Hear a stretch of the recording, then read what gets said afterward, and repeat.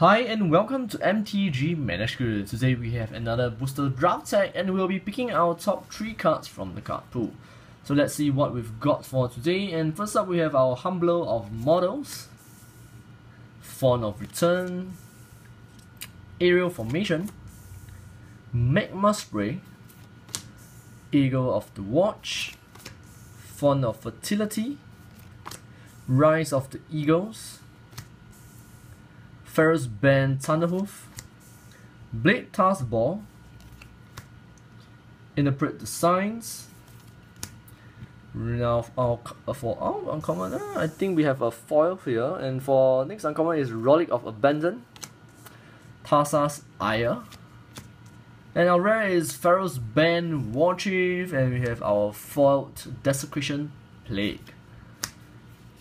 So from this card pool, we'll be picking our top 3 cards following the sequence BREAD, and bombs first.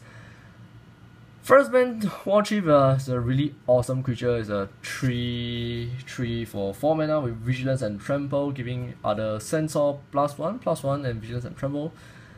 Eagle of the Watch is another really awesome card though. It's only a 3 mana card and 2/1 Flying Vigilance. So yeah, Centaur is a interesting tribal deck. If you like to play around that idea, I think I'll go for a more cheeky pick, which is Pharaoh's Band Warchief. The next one I might go with Magma Spray or Eagle of the Watch. Magma Spray is quite okay, but I think we will go with Eagle of the Watch first and then Magma Spray. Might be wrong, might be right. Let us know what you think. So for our first pick is Pharaoh's Band Warchief, our 3/3 Centaur Warrior for 4, Vigilance, Trample. Other Centaur creatures you control gets +1/+1 and have Vigilance and Trample.